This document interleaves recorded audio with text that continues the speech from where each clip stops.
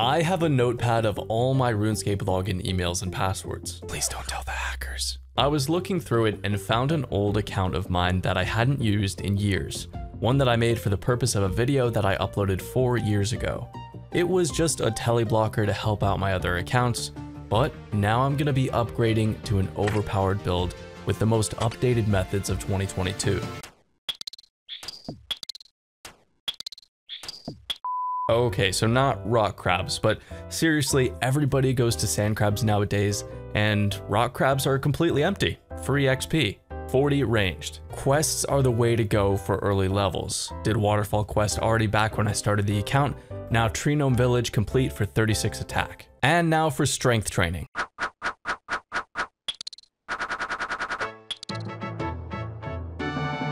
$30 to 56 strength at rock crabs, got 48 hit points with that, and that's where I'm leaving it for now. I'm training up more of my strength at the blast pump, which is so AFK. Literally 5 minutes where I don't have to touch the screen, and it's 12k strength XP per hour with 0 hit points experience. I want to keep my hit points low while my strength goes up, potentially leaving room to become one of the lowest levels to equip the Nightmare Staffs. Back when the Nightmare Staffs were pitched, they were going to be way too overpowered for 10 hit point builds, so I suggested that Jagex make them require 50 hit points and that the Volatile Staff always register its damage 2 ticks after the person fires the spec. I probably should have suggested higher requirements though, because this account will be able to hit 67s at just level 57 combat. I lost my membership. It's slow, but it is worth it. 7 days later, 73 strength, and I stayed 48 hit points the whole time. Dwarf Cannon completed. Now I can use what I think is the most overpowered weapon in the game, the Dwarf Multi-Cannon. Strength and Mage are high, range is struggling behind, so I'm at Zaya Hill Giants, my favorite AFK spot to get up the range levels quickly. 55 ranged, could use Red Chinchampas, which would be good if I wanted hit points XP, but we'll avoid that for now. I've been working on this account so long that they did a Zaya rework right under my feet. Well, that suits me. I'm getting just under 60k XP per hour, which I feel is very good for my level. I've got an alt parked underneath my cannon that I interact with every 5 minutes, keeps the hill giants from attacking me. 61 ranged, I can now upgrade to the rune crossbow, offering more accuracy for my cannon and increasing my XP per hour by just that little bit extra. 75 ranged, very helpful because it unlocks the blowpipe and the twisted bow, if I can afford that anytime soon. Splashing in the downtime to get up some magic levels, 85 now, which means I don't need magic potions anymore to cast teleport block.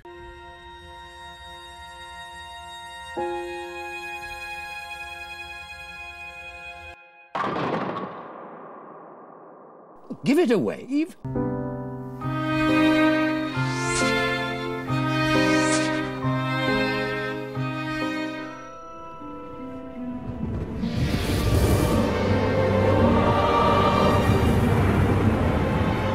(15) magic accuracy and 2% damage bonus. That's the power of the upgraded God Cape from Mage Arena 2. I think it's time for me to visit platform 9 3/4. I usually take a trip there once a year, but Harry Potter is not available on Netflix in my region. Luckily, I'm a member with ExpressVPN, so all I have to do is change my virtual location to Germany and I can watch every movie in the series with a few clicks. Thanks to ExpressVPN for supporting my channel. Use my link in the description below, expressvpn.com/KempQ, to become a member and unlock all the perks. unogs.com. It's a website that shows you exactly which countries you need to change your location to for unlocking whatever movie or TV series you want. For Harry Potter, choose Germany, for Rick and Morty, choose France, and for South Park, choose Germany, France, or the other 20 odd countries. Anything you want to watch, type it into Unog's search bar and you'll have no trouble. ExpressVPN is a virtual private network that allows you to port your internet connection to one of 94 other countries across the globe. But ExpressVPN isn't your typical VPN, they are rated #1 in the world for a reason. They're trying to pay people to hack into their best-in-class data encryption, but nobody's had any luck. So your information and what websites you go to are secure. Nobody can see what you do online, not your service provider, not the government, not even ExpressVPN. All this while masking your IP and keeping you safe from malicious RuneScape players that would want to DDoS you and scam your stuff. You can also get 3 months for free by going to my link in the description below and support the channel while doing so. Every click of the link and every download helps a lot, so thank you, and thanks to ExpressVPN for supporting the videos.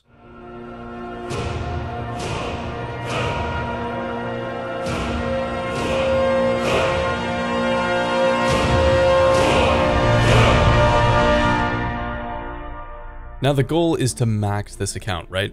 Well, in the meantime, I want to hit the perfect level combination at level 57 combat. And I want to make sure that every stat is maxed out. And that's where most one defense accounts go wrong. Building up here is easy enough, but it's very important to remember that you can probably get more stats and be the exact same combat level. I use a combat calculator for this to see which levels I can get without gaining any combat levels. But a little trick you can do is take your range or mage level, whichever one is higher, and then multiply that by 150%. And that number will be the highest combined attack and strength level that you can get.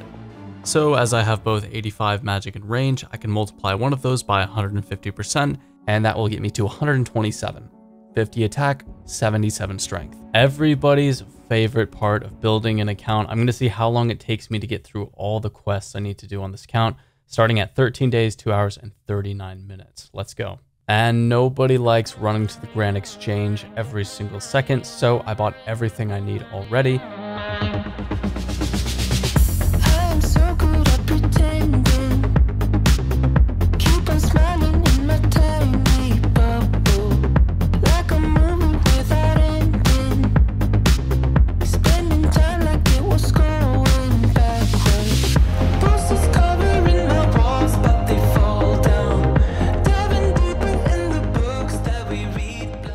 And Rune Mystery is complete. Now, I'm not just getting Mithril Gloves, I'm also going to quest up my Prayer XP up to 31 Prayer for Ultimate Strength, and I also want to show you what I'm pretty sure is the best training method in the game, which I will talk about in the next video. But it does require me to do a few quests before that, mostly on Zaya. Depths of Despair complete, Trapped Soul down, and now doing the Ascent of Arceus quest. Completed. 26 Construction, 35 Crafting. Headless Beast going down, and that's getting a head complete.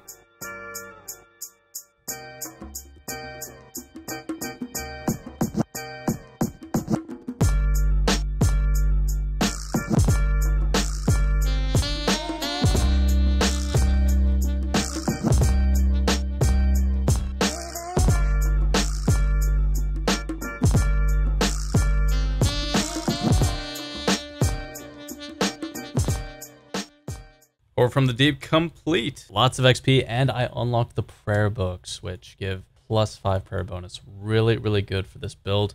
Yes, yes, give me the Zamrock. And you know what the best thing is? I didn't have to train any agility to do that, because I just boosted it up through quests. 22,000 strength experience and Haunted Mind completed. Salve Amulet unlocked. Now to get the enchanted version, though. No! It requires 40 Slayer. Alright, just decided to do it. Oh my, man. 50 attack. There it is. Oh, makes me want to go PK right now. I mean, I technically have some PK stuff on me. I just don't have to grant them all. Oh boy. Fuck this shit, I'm out. Bye, have a great time. Trevor Parchment. I just made 2.3 mil. I've profited. Maybe. I don't know. There it is. 40 Slayer. Tarn's Diary obtained, and I can now enchant the Salve Amulet. And now it's time for Mithril Gloves. If I tickle your fancy. Please? Subscribe. Thank you. So much. Mom. Well, my cat grew. I think you all know what that means. I am teasing the noobs. The noobs have been teased. 64 quest points later, 748 total level. For level 57, I have the max stats possible. Oh, except for one prayer level. Beautiful. Ultimate Strength unlocked, as well as Mithril Gloves. Evil Dave is freed, and this is how we finish. 13 days, 23 hours, 43 minutes, which means approximately 312 hours of training and 21 hours of questing. Yeah, the questing was pretty damn slow, but otherwise, I'm very happy with how I built this account. Also, there's a document in the description of the recommended quest order and all the items you need for those quests. Next video, let's be honest, I'm gonna lose my bank, but I'm also gonna show you what I believe are the fastest training methods for an account like this, and every other account too, that I don't think people have discovered yet. So stay tuned.